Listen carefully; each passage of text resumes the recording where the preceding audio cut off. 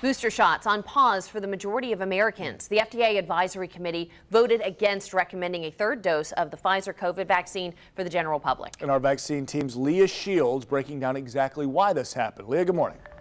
Hey, good morning. Experts say the current 2 doses of Pfizer are working, and they are debating when might be the right time for a booster. However, there is a group of people who the FDA does recommend getting a booster. Those are 65 and older and people at risk for severe COVID cases. They say they should get a third dose of Pfizer, and that's according to the committee.